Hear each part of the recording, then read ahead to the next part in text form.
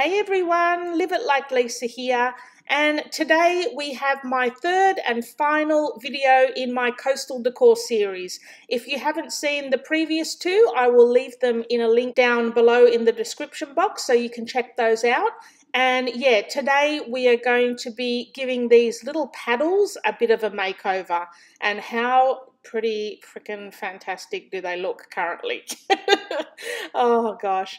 So yeah, I'm just updating them for a little cafe. I mean, I'm not really into coastal decor. Like, I love it. I love the way it looks actually, but my house is more sort of the farmhouse country style decor. So this is actually just for a little cafe near the beach. We're just starting by pretty much stripping these back to nothing, getting all the terrible little crabs and starfish off them. And I'm going to be giving them a couple of coats of white chalk paint, like I've done with all of these makeovers. All right, so now that we've got a clean slate, I'm going to give these a couple of coats of white chalk paint. I use my own homemade chalk paint for this, and I've shared it in numerous videos of what, you know, how to make your own chalk paint, which I find a lot more economical than buying it ready-made. So I ended up giving these about 3 coats all up. Okay, now for the fun part, the decorating. So what I'm doing here, I've just got some gauze, like bandage type gauze stuff, and I'm just cutting a couple of little pieces to put on each paddle as a bit of a texture background. And I don't have in mind at this stage what I'm going to actually do. I just let the creativity flow and just go with the flow and whatever, you know, whatever I can come up with. So I've got the gauze there, and I've got some burlap, like Hessian burlap, that I'm also going to use as a bit of a texture background. And like I said, we're doing a very neutral decor theme with these paddles. So yeah, what I'm doing here is just fraying some of that burlap, so we've got a bit of a frayed fringy edge.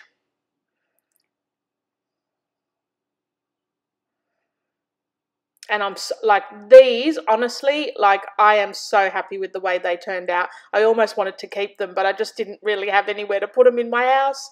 These were my favorite out of all the projects that I did. I like these ones the most, and they actually get quite a bit of compliments in the shop as well. So next we're going in with a bit of, I don't know what you call this stuff. It's the stuff that you can get at Halloween, like that, I don't even know. You can see it here. It normally comes in black at Halloween, but last year they had white, black and grey, and I picked up a few bags of each because I just love using this in quite a few different craft and art and craft projects, because it's just so versatile and it makes a really good background. And as you can see, it's very coastal looking. You know, it reminds me of like the sort of fishing nets and that sort of thing.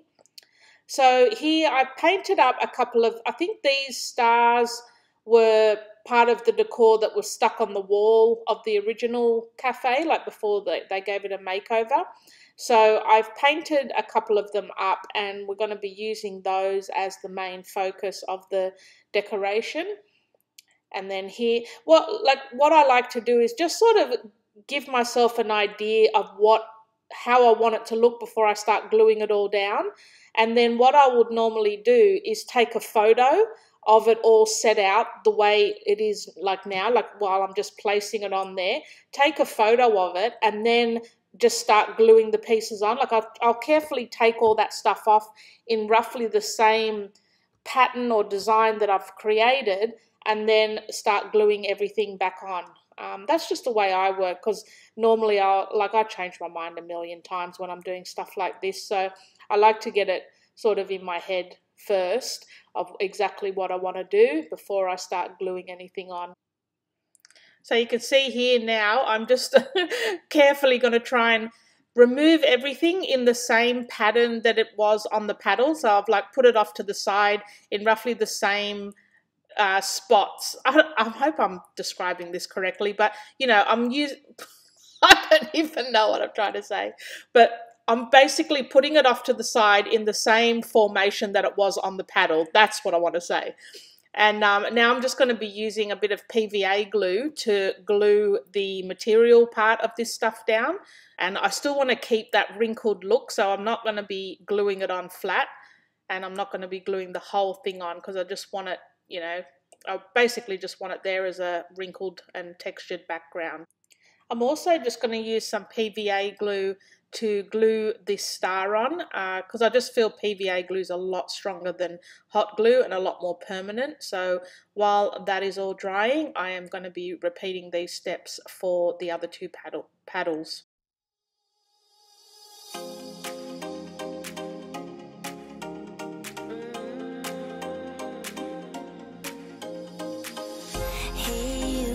Can get you off of my mind. Are you still thinking about me all the time?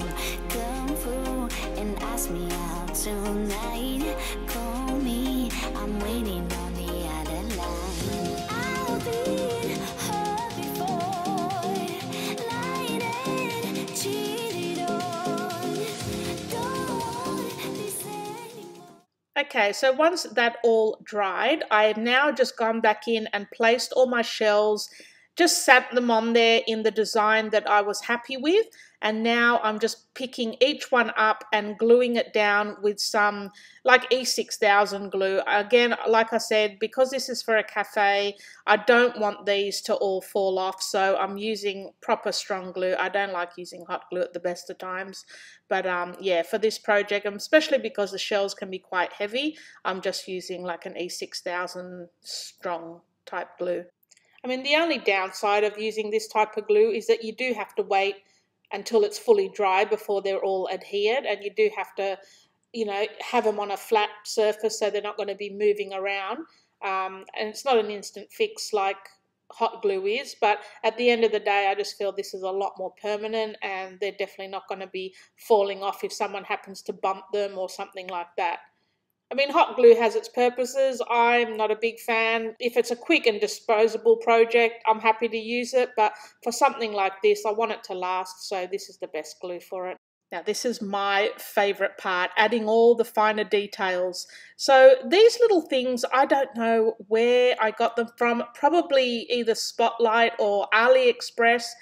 I don't know what they really are. I think there's some sort of floral decor, but they just really fit perfectly into this coastal decor stuff. Like, to me, they just look like little sea anemones or something like that that you would find under the sea. So I'm just using just some PVA glue to stick these all in amongst the gaps. And I don't know, they just bring it to life for me. I just think they're really, really nice. So what I'm actually doing with these is I'm just folding them in half and dipping the folded part into some PVA glue before I actually position them on. Next, I'm just going in with some pearls. I have these in my craft stash, and I've just picked out some neutral coloured pearls, some whites and a couple of like goldy, beigey, peachy sort of colours.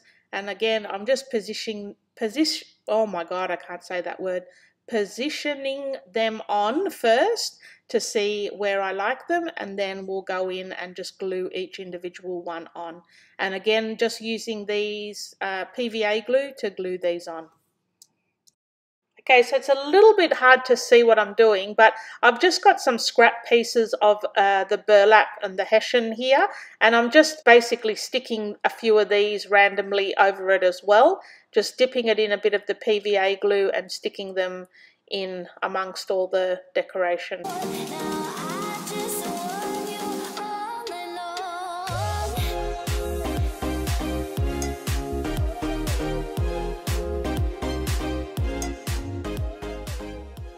Alright, so what I'm doing here is I'm just dabbing a heap of PVA glue in some of the gaps, and I've got these really, really tiny micro beads. I think they were from a nail art kit that I had from eBay. They're the tiniest, tiniest little pearly sort of decorations, and I'm pretty sure I used to use them like as nail decor, but I'm just sprinkling some of these little pearls in amongst all the gaps where I've just dolloped a big amount of PVA glue.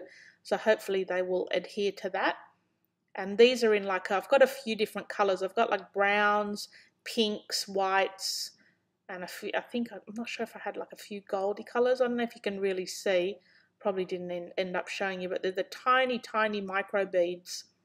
And yeah, if you want to pick these up, have a look on AliExpress.